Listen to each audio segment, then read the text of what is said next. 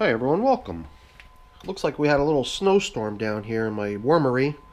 All that white powder on there. That's actually diatomaceous earth. I've been trying to see what I could do about combating flying insects. So on that system, I noticed a few flying insects over there. I figured as long as I had that bin out yesterday, I would throw a little diatomaceous earth on there. I've also got a couple other things going on, like that screen, trying to keep bugs out of there. The zapper, obviously, making all that racket. I even tried setting up one of these apple cider vinegar traps in the hope that it attracts some bugs and zaps them. Luckily, I think one way or another, the numbers have been getting reduced, and I think it does stem back to the origin of the problem, which was the now retired system that these two bins here came from. But we're not here to talk about that system. We're actually checking in on this snowstorm bin. Otherwise known as our ping-pong system, where we've been going back and forth, side to side, applying feedings. I'm going to get this thing up on the bench, and we're going to hopefully give it a feeding today. It's not easy to see, but if you look closely, there are places where it looks like there might already be some flying insects that have succumbed to the material. Here and there you could just see little bits of movement, where you could see a bug that looks like it's been completely covered in the stuff. Here too you could see a couple of them just kind of stumbling around, having a hard time. It's not easy to see. You just have to sort of stand still and stare, because sometimes the movement is very subtle, but there's a bunch of them mixed up in this stuff. The good thing is that once the time comes to lift up the plastic and work on the system, you don't have to worry too much about this stuff getting into your system, because it's all natural. It's like fossils. It's like fossilized underwater microscopic life. And I guess the reason it's on top of the plastic is because that's the only place here where it would work. Any place else would be too damp. If you don't keep the stuff bone dry, it becomes ineffective and useless. And I figured as long as the flies are used to, circumventing the plastic cover to get down at the material that's inside the system, they're going to just do what they're used to doing, which is first land on the plastic or land on the tub before trying to dive down into the material to get at the food or the moisture or whatever it is that they're after in here. And they're going to get caught in that stuff. So it didn't take much. I dusted it on like if I was preparing some sort of a pastry with powdered sugar. I tried my best just to put it on very, thinly, but, it's a little clumpy. It went in larger clumps here and there. Down here too, I can see a good number of these little flying insects. So I might actually, do something like this in all my systems. If this is really where they're getting their moisture and their nourishment from, why not try to get right to the source of where they're going to be thriving in. Now, that piece of coffee filter was just showing to us where we had last fed 17 days ago. I've got more information about this system here. When are we going to finally get inside the bin and see a worm? Just really quick, it's 75 days of age at this point, and 17 days ago was the last time we fed. We fed a variety of different fruits and stuff. But a week ago, we came in here after 10 days had passed already to see how that was coming along. We saw leftovers. So we decided at that time, let's let it ride, And I guess before we feed, obviously, if this is ping pong, maybe not so obviously, but if this is ping pong feeding style, the fact that we fed here last time indicates that we're feeding on the opposite side next time. So the feeding that's going to be applied goes in here, and I guess what went in here in a feeding prior was pineapple, which has pretty much gone nowhere so far from what I could tell. Not a lot of worm interest. So we might have to kind of adapt to the fact that we've already put something into the system that could take quite some time to break down. But before we do that, I'm just curious to see how this side of the bin is coming along and as far as leftovers and worm turnout. So I'm going to kind of upend it a little bit here to see how things look. Here's some leftover bedding paper. This is some of the food, unusually still holding on to some of the fruit attached to the rind. Obviously nothing that you and I would eat, but still something that the worms probably see as nice and juicy material to feast on. And then eventually that tough stuff on the very outside that turns to like paper at the end also breaks down, but that takes a lot longer. A little bit surprising that this 17-day-old cantaloupe is still in here as leftovers. I think there were other things put in here too besides cantaloupe, a variety of yummy things that they really enjoy eating.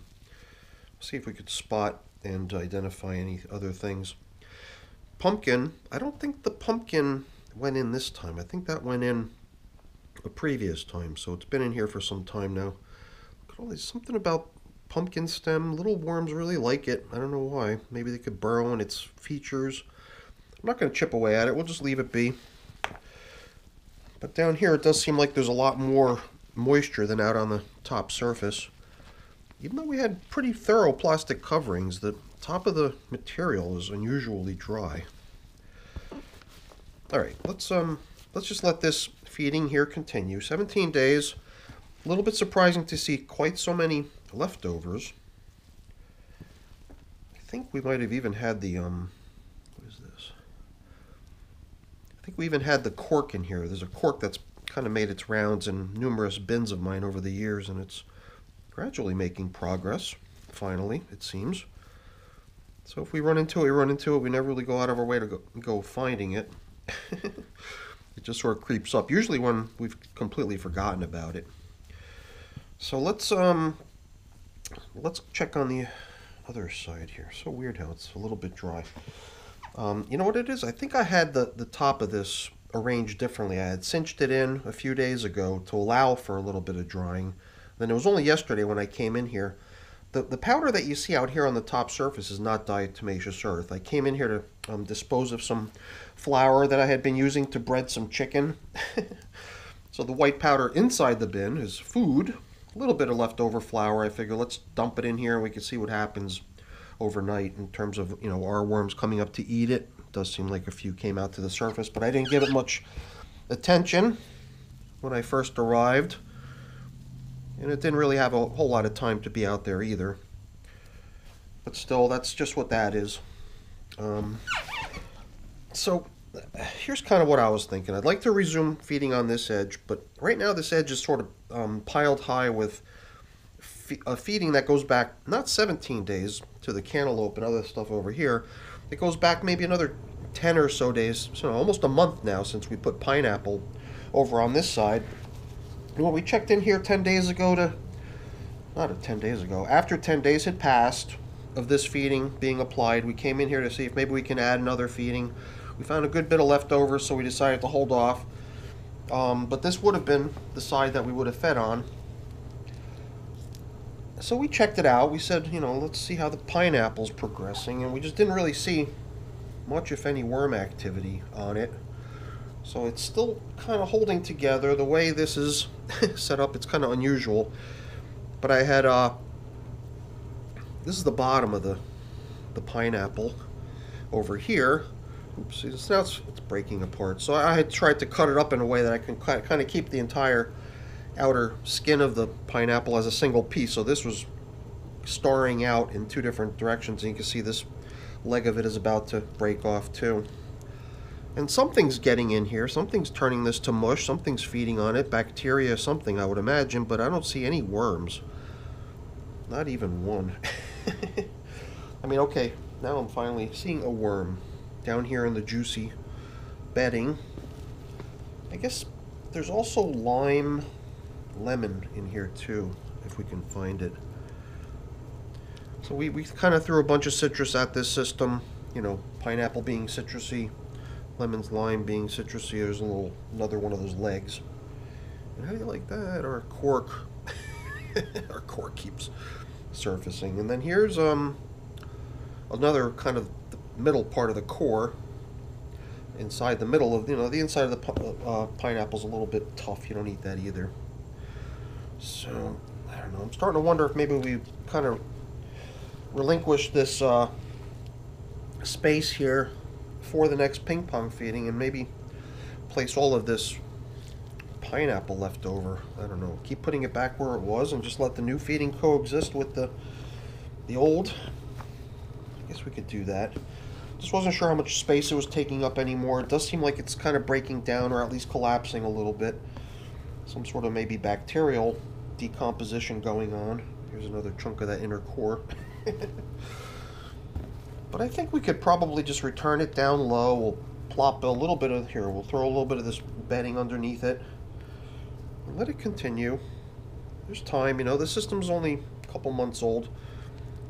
2.5 months old at 75 days of age.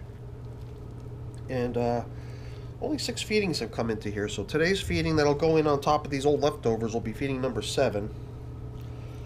And then I just hope that maybe the other food, whatever it is that I end up going upstairs to select for them, ends up drawing a crowd and maybe starting a little bit of the breakdown process of this pineapple. But you know, I've gotten feedback from various viewers, hey, it's going to take months before that goes anywhere, so that's fine. We're in no hurry. I even thought about maybe relocating it to the center of the bin, and then it would be caught in the traffic of worms going back and forth as we ping pong back and forth. I guess we always have the option to do that too, if we think it might help the breakdown. So it's break time now. I've got to run upstairs and grab them a little something to eat that we could sprinkle in here. So I'll be right back, and then we'll continue when I return. The assortment of foods they're getting is pretty routine. Almost every feeding of every worm bin gets coffee. And I've also got this old coffee filter here, as well as the coffee filter that we were marking our feeding zone with over here. So since we've got a nice new one, we'll just put those into the feeding zone as bedding. How does that sound?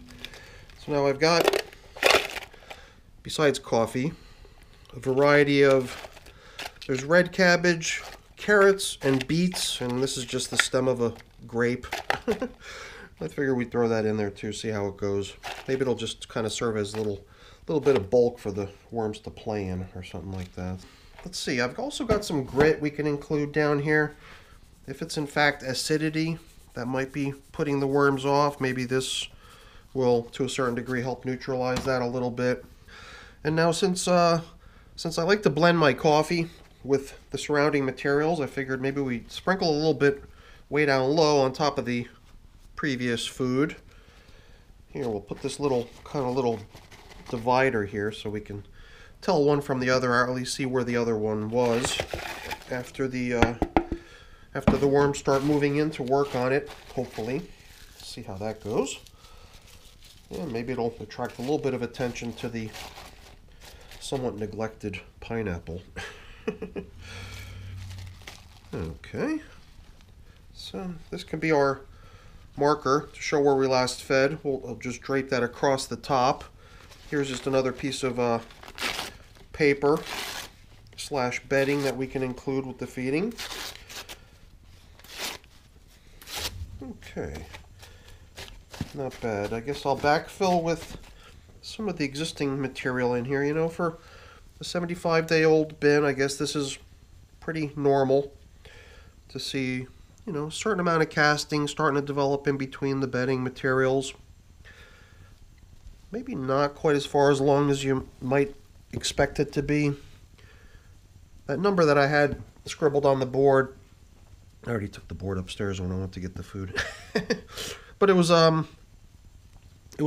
number that now included the extra few worms that we put in here the other day. We did a haul out of the cocoon nursery that we had initiated from the parent bin that these worms originally came from. So we had like a 60 some odd estimate of extra worms added into here. That was the average of about 9 people who provided their input, so thank you. But, you know, there's no reason to prolong this. I think we're going to just backfill the feeding area. And I've now inadvertently relocated a few worms that I just spotted over here directly above the fresh feeding. Give them a little bit of an inside edge to the fresh food that's just been applied. Although, you know, I usually tend to think that the worms are probably a lot more attracted to the food that's been in here for weeks. All the stuff that's on this side is probably what they really like because it's already so heavily broken down. The stuff that just went in, you know, maybe not right away, but soon they'll be able to start nibbling on that as well. So I don't know, it does seem to me like the restoration of the diatomaceous earth powder coating out on the top of the plastic might be unnecessary because it does seem like the numbers down here are diminishing anyway. I think the real problem originated over in another system. And these little guys might have just moved in here opportunistically, but I don't know. Maybe I will Maybe I will start doing that as a sort of a practice, because considering I put this diatomaceous earth on top of the plastic only last night, and it was only out there a few hours, it did seem like it did manage to knock out a good number of them. So maybe that's just the trick right there, you know, intercept them as they're trying to get at their food source slash moisture source, and they don't stand a chance. All right, everyone, that's it for today's check-in. I got a little bit of cleaning up and putting away to take care of, but I'm not going to keep you around for that. Before I go, let me just really quickly say thank you. Thank you so much for watching. Hopefully you enjoyed the video. If you did, please remember to leave me a quick thumbs up before you go. If you haven't done so already, please also consider subscribing to the channel. All right, everyone, have a great day. Thanks for watching. Bye.